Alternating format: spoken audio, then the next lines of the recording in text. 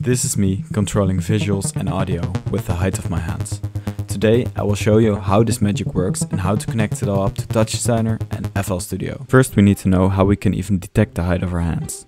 This is the Leap Motion one from the company Ultraleap. This sensor has 3 little infrared lights.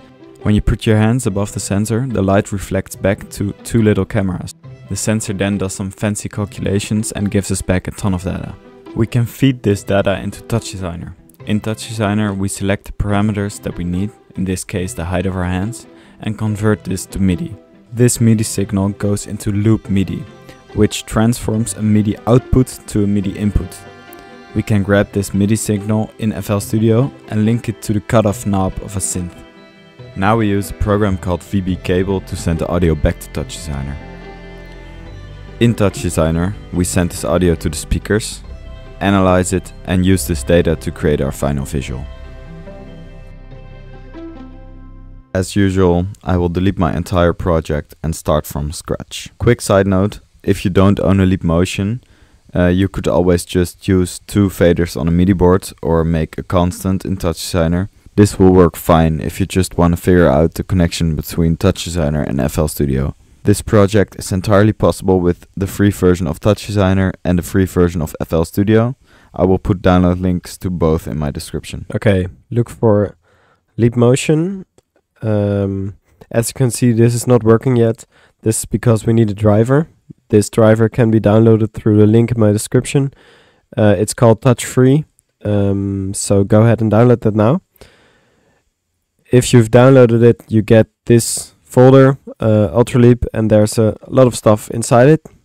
You need to find this leapc.dll, and if you found the folder, you need to copy this path and head into the Leap Motion library folder, paste it in here, press enter, and now select folder. And now the sensor should be working. Yeah, perfect. Now we have a ton of data for both of our hands. Let's first split this data up into 2 groups. We want our hands to be separate, so make a select and type in before the star hand 0. And now everything that includes hand 0 and then something, like this indicates that after that it can be anything, will be put into this. So now we only have hand 0, and we can copy this and change the second one to hand 1. And now we can have, like now is my first hand, second hand, and we can move them separately. Let's see, we only want the height of our hand, and if you move this, we want the palm data, so the palm TY. So we're going to do, let's see, select, and then we want palm first, so star, palm, star. Now we have all the palm data, and now we're going to do a select once more and do star TY. And now we only have the height of our hand. Copy these over and connect them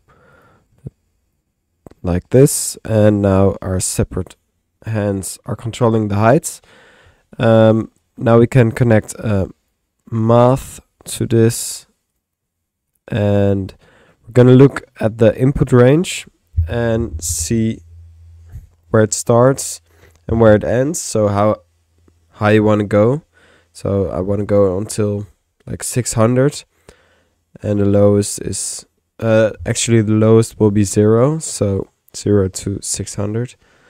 So if we don't have our hand above this, it will send out 0, and if we have our hand all the way up, we have about 1. This will correspond to our cutoff knob of our synth, and why we don't, like the lowest the Leap Motion can detect is about 90, and we're not going to put in 90 because if we put in 90 and we don't have our hand above it, it goes negative. So put this from 0 to 600, and the same thing over here. This will be for the pitch. The only thing we're doing here is making it 0.5 to 1 because we only want to pitch up, and in this case the knob I'm using in FL Studio is neutral at 0.5 and 1 all the way up and 0 all the way down, and we only want to pitch up. The last thing we need to do before we can go to FL Studio is to rename the channels. This is because MIDI wants really specific names. We're going to do channel 1 node 64. This is because MIDI started out as being a type of data you can send from a keyboard to a computer, so it works in like notes and stuff. Just copy this, it won't really matter. Rename, and the other one will be channel 1 node 63. And then next we need a merge. This will merge the channels together. And next is MIDI out. Now for the link MIDI out to FL Studio to work, we need another piece of software, and this is LoopMIDI. This link is in the description, and you need to download LoopMIDI.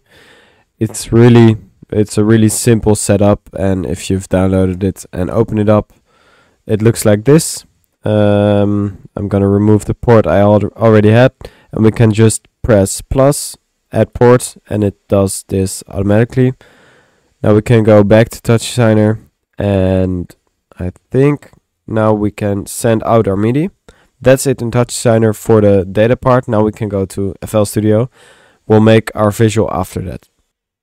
In my intro I said this project is possible in the free version of FL Studio. That's completely true. The only hiccup is that you can't save your file, so every time you want to show it to someone or perform, you need to build it from scratch. This will luckily only take like 2 or 3 minutes, so we can work with that. Let's go to Options, MIDI Settings, and check that in the input loop MIDI port is enabled. So if this is the case, we can load a synth. I like, let's see, Flex. Now inside of Flex, choose Head Buzzer. And now we can hold our hand above our leap motion and it starts playing, but it starts playing a specific note. So we don't want that. We want to link it to the cutoff knob. And to do this, we right click the cutoff knob while moving our hand and say link to controller. And now it listens to the height of our hand. Now if we stop and put our hand above, it won't play because we're not playing a key, we're just adjusting the cutoff. So we're going to go into piano roll and choose, let's see. Yeah, that's great. And we're going to make this really long, so it keeps playing. Something like this. And now, if we play and put our hand above, we can control the cutoff with the height of our hand. That's really cool. Now we just need to link our second hand, and we want to control the pitch. So I set this to 12, and I want to control this knob. But because this will always be our second hand, leap motion works like this. If I put my hand above, this is currently my right hand. If I take it away and put my left hand above, it still thinks it's my first hand. So only when you put your second hand above, the second signal gets generated. And because configuring something in a computer program while holding both of your hands in the air is a bit stupid, we're going to make our life a bit easier by inserting an LFO and a math.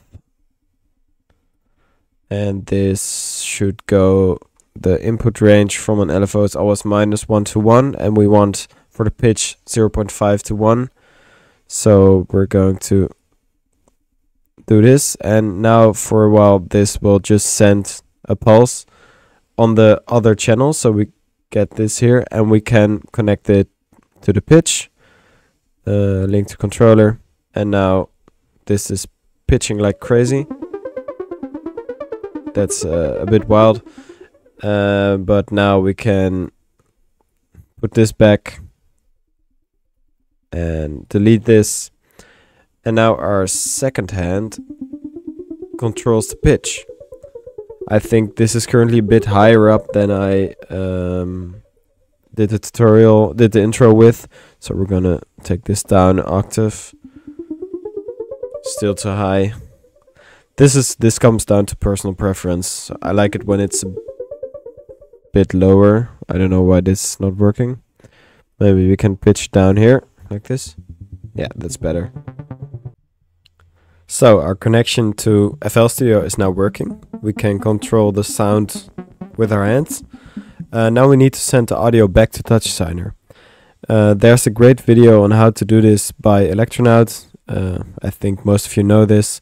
I will link this video down below. It's a tutorial how to install VB cable.